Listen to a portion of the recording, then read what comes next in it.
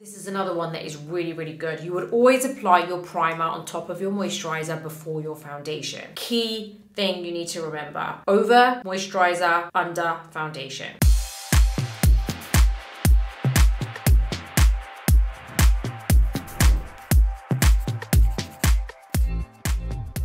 Hey guys, how's it going? Welcome or welcome back to my YouTube channel, which is all about educational beauty. Now today's video is all about primers. Which primer do you need? And do you need it at all? So I'm going to go through all of that with you. I'm also going to show you the primers that I use, why I use them, and also the primers that I would keep with me in my pro makeup kit when I'm working on different clients.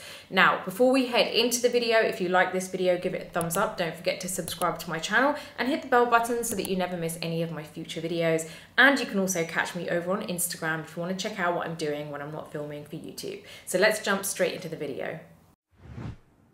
Okay, so let's talk primers. Obviously, I don't have any makeup on because I'm going to be showing you exactly how I apply my primer. Now, I'm going to go through different primers with you. I'm going to firstly go through the primers that I use because I don't necessarily stick to one primer, and I don't really think most people should need to stick to one primer or would need to, because the reason being is your skin is different every day. There are some days where you just don't get enough sleep and it really affects how your skin looks, and therefore you need to prime your skin to make sure that you get that really nice smooth base. I'm also going to go through other primers with you because obviously you guys will all have different types of skin types, so I want to go through the different primers that I would usually carry in my kit for my clients, because obviously most of the time I don't know what that person's skin is going to be like. I have a very large chunk of my clients which are loyal clients that I work on a regular basis, so I already know what I need to take with me for them. But there are some clients which are new clients, and especially when I'm working on celebrities, because I don't necessarily work on the same celebrity all the time, because obviously because of living in Dubai, I usually get most of the US celebrities which are coming out here on holiday, so I don't necessarily work on them all the time. I need to kind of like take along a good selection of primers so that I can figure out what their skin type is like when I see them and make sure that I've primed it perfectly for that amazing flawless base. So I want to go through that with you because I feel like that's something that you guys may not necessarily have access to in terms of professional makeup artists. And obviously as a pro makeup artist, when we go to different bookings, there are different things that we use, that, you know, there are different things that we take with us. So I really want to just be transparent with you guys and tell you so that it, you know, just in case it helps you guys. Now let me explain my skin type. I have to deal with kind of textured skin. I have a lot of textured skin, especially around my cheek area. My forehead seems to be okay.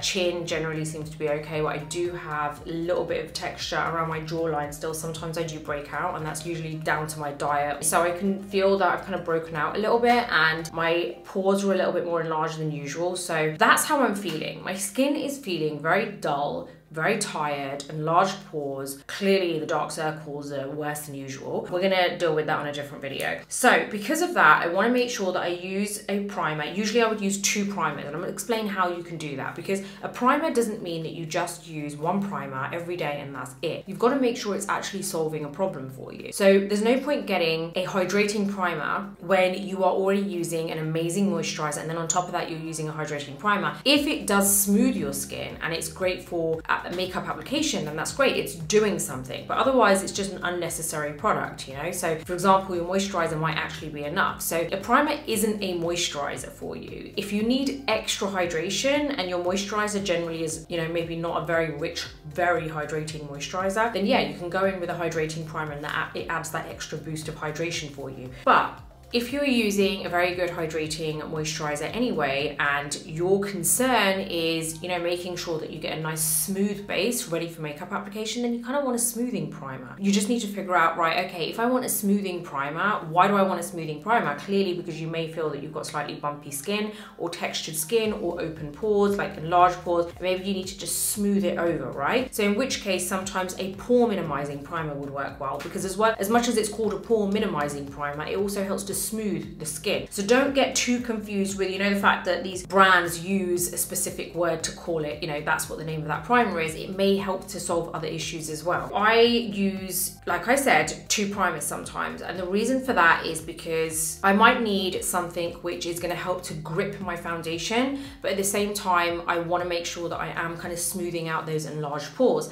So that's where I would use 2. On a day like today, with how my skin is feeling, I would use 2. Now I don't have anything on, so I'm going to go straight in with my moisturizer first. I'm just applying my Wind Medina Dew moisturizer. I've literally just kind of like finished this moisturizer today. It's good moisturizer, very hydrating. So that's what I've just smoothed over my skin right now. Now I don't go straight in with my primer. I wait a little bit because I really want this to kind of like sink in, and otherwise it just all gets a bit gunky because there's just so much product that's just layering up on the skin. So I'm using my Ulla Henriksen Wrinkle Blur Eye Gel Cream, and I'll be honest, usually I use Clarins Eye Lift, but sometimes I forget by the time I start filming and it's in my bathroom, so I don't want to like get up right now because I'm in the middle of filming. So I'm just going to use that one, and it's, you know, nothing's going to happen if you use a different eye cream one day. So okay, that's done. Now I've allowed my moisturizer to kind of like settle down. My first primer is the Milk Hydro Grip Primer. I absolutely love this primer. Now sometimes I get comments from some people saying you didn't put sunscreen on. I'm going to be completely honest. I know everyone's going to have a different opinion to this, right? I can only be honest with you, and I feel like that's what makes this channel quite realistic and just transparent, because I'm not going to lie to you and say to you that I use sunscreen every single day. I know people are probably like gasping right now, but I don't use it every single day. Don't get me wrong, I'm not under any illusion that you shouldn't be protecting yourself if you're sitting in the car, or, you know, it doesn't mean that just because you're enclosed in a car that the sun can't affect your skin. I'm well aware of that. When I know that I'm going to be indoors all day, like I know that I'm literally just, because the car is parked inside, so I know that I don't have to walk outside. So I'm going to get in the car. Obviously that's still better than like actually walking outside and being in the sun, but I still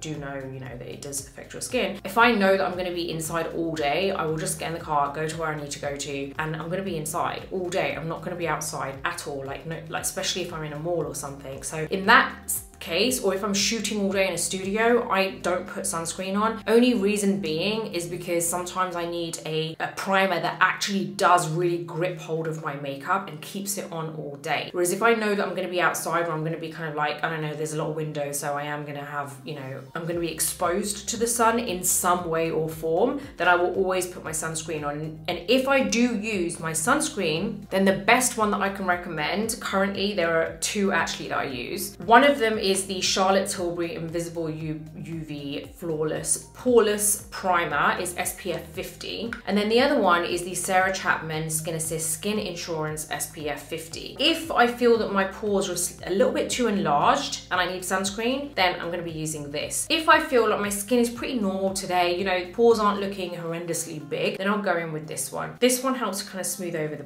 the enlarged pores. So, and this is just generally a, you know, enhances the skin a little bit, gives you a bit more of a radiant look, but also does give you that SPF. Realistically, on the days that I know I'm not going to be exposed to the sun in any way, then I will just use my Milk Hydro Grip Primer. So I've got that on my fingers, and I just basically smooth from the center outwards. I don't rub it in, I just smooth it over the skin, because it leaves almost like a tacky finish all over the skin. Now that I've put that there, I'm going to let that settle just for a couple of minutes, and then I'm going to go in with my other primer, which is going to help to just kind of deal with these open pores and anywhere where I feel like it's just a little bit too obvious. Now I'm going to go in with one of my favorite primers. This is the Smashbox Photo Finish Pore Minimizing Primer. And do you know what? I will never forget. Do you know who sold this to me? Not this exact one, obviously, but it was years ago when I went to New York with my husband, and I went into the Sephora, and this is before I started my YouTube channel. I remember there was this guy working there. He basically said to me, like, what are you looking for? And I didn't actually know what I was looking for. I just wanted to be in Sephora and just shop, you know? So I was like, well, and he was like, oh, you know, I really like your makeup. I think I had like a full face of makeup, and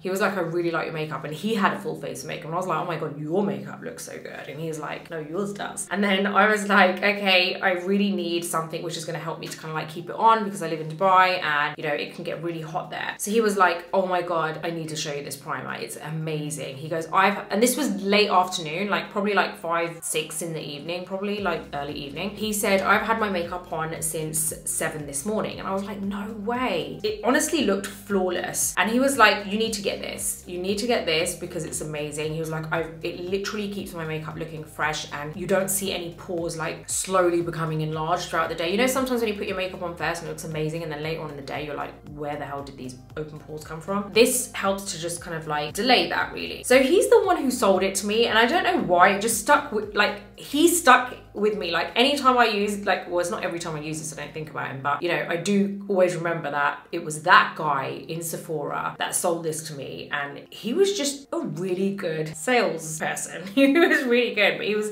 anyway, that's just a little story for you. So yeah, what I do is I get that with my finger, and then I basically smooth this over, and hopefully you can see how that kind of like really mattifies the area, and also just almost like blurs the texture, you know, so you can't really see the like obvious texture on the skin. So I literally just lightly smooth that over around the nose a little bit. There you go. It's very kind of targeted priming. You know, I don't just like slap it on everywhere. And if you've already put a primer on, you know, something which is slightly tacky, you want to make sure that if you do put another primer on, especially something which is pore minimizing and slightly pasty, you want to make sure it's a very small amount, and you just target those specific areas, and that's it. And that's what I've just done. That's my primer done. Now what I want to do is I just want to kind of like add a very kind of light foundation just so that you can see how that kind of looks. This is actually the Giorgio Armani Neo Nude True to Skin Natural Glow Foundation. This is my shade in 6.5. Now, I always use a sponge for my foundation. Sometimes, very rarely, I use a brush. It depends on the type of look that I'm kind of going for.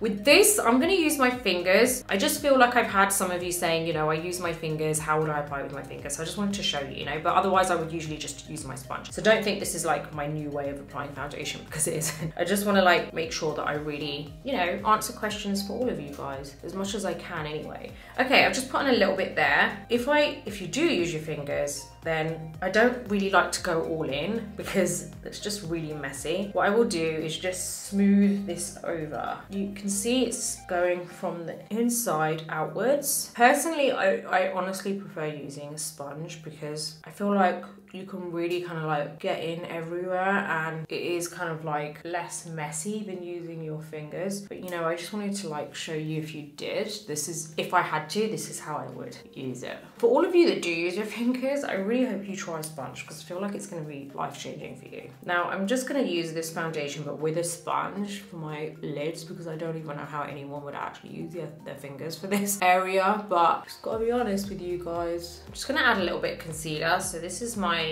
Hourglass Vantage concealer. I'm actually using my Charlotte Tilbury complexion brush to apply this. Just gonna put, I literally just want a super light coverage because I just want to show you like with the primer like how it looks, but more of a natural finish. Okay, I'm gonna go in with my Fenty Pro Filter Soft Matte Powder Foundation in 290, and just gonna like go over the eyelids, only on key areas, and I want to mattify, you know, the areas where I have open pores, because I just want you guys to see how it looks after you've put your primer. So I know I fully haven't kind of given myself amazing coverage, but I'm not too fussed about foundation coverage. I just really want to show you how like your foundation sits on top. So I'm just gonna go along this cheek area here.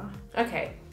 You can still see things like my freckles kind of coming through. Okay, so you can see with a little bit of foundation on, tiny bit of concealer and a little bit of powder, exactly like how my skin looks now. So you can see it's definitely a lot more presentable. It isn't looking as tired and dull. Let's ignore the dark circles at the moment. But generally my actual skin isn't looking so bad. It looks a lot better. If I had gone in with my foundation, I hadn't put any primer on, I feel like I would still be able, my pores would be a little bit more visible.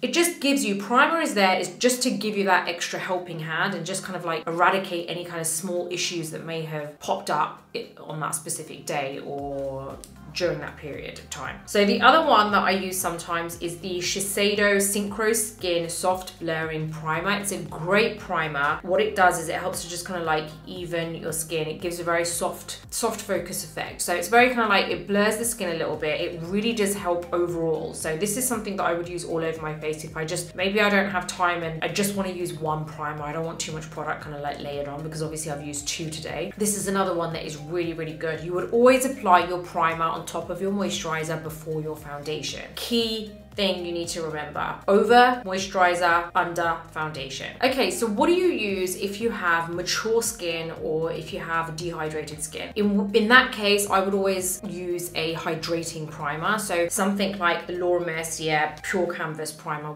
They have different ones, so I would use a hydrating one. So if I feel like the mature skin is quite mature, like quite wrinkly, quite dehydrated, then I would go in with a hydrating primer. And that is basically because mature skin, dehydrated skin, can be a little bit more dry. Sometimes not visibly dry, but sometimes, you know, you need that extra boost of hydration. So that's when I would use a hydrating primer. A hydrating primer, I don't know, I feel like I can't say it. A hydrating primer will basically help to kind of like give you that extra boost of hydration, but also help to keep your makeup on for longer. So that's ultimately what a hydrating primer does. It gives you breathable skin, so your skin doesn't feel too tight under makeup or dry or feel like, you know, it's like kind of really dehydrated.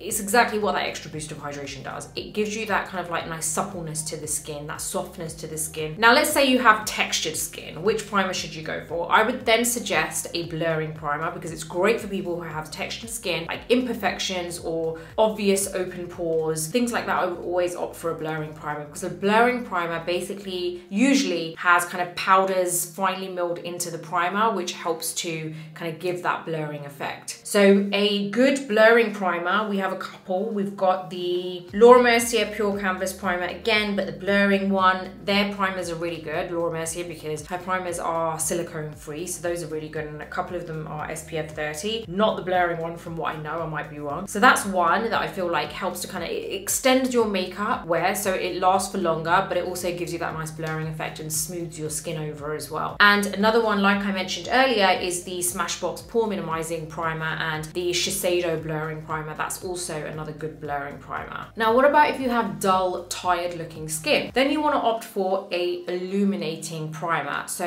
illuminating primers, you can use a few different ones. So you've got the illuminating primer from Laura Mercier. You also have the Ulla Henriksen Banana Bright Face Primer. The good thing about the Ulla Henriksen one, I don't know if I'm saying that right, but I do apologize if anyone is from, I don't know where he's from. I might be wrong. Is he from Denmark? I don't know. If you know, let me know in the comments below, because I have met him once on a PR event. He came to Dubai like before COVID, and he's so funny. He's the nicest guy. He's just so much fun and energy in him. It's insane. It's like, God, do you wake up like that every day? It's amazing. But yeah, but basically he has a really good primer as well. It's got vitamin C in there. It's brightening. It helps to kind of like, it's good for the skin as well, and it helps to just brighten up and give you that nice kind of like radiance to the skin. You also have a couple more. So Smashbox have a radiance primer with hyaluronic acid, so it also helps to give you that kind of like boost of hydration, but along with that it does give you that really nice radiance. And you'll always find that these illuminating primers have like almost like a pearlescent finish to them, because that helps to, obviously the light reflects off of those pigments and it helps to give you that nice radiant finish. So yeah, there's quite a few primers that you can get in terms of giving that nice kind of illuminating finish. Now, what if you have redness and you suffer from a lot of redness in the skin? Then what do? Then you can use a redness corrector. So it's almost like using a color corrector for the skin, but it's in the form of a primer. So it helps to keep your makeup on longer, but it also does have that kind of green pigment in there to give you that overall color correction to the skin. So that's great if you have red skin. You can get kind of like more targeted, more very specific primers. Laura Mercier does a great selection for the obvious skin concerns, but Makeup Forever do an amazing selection of primers for a bit more kind of like specific skin concerns. So like they have a grayness reducer. If you feel like your skin is looking very gray, then you can use the grayness reducer,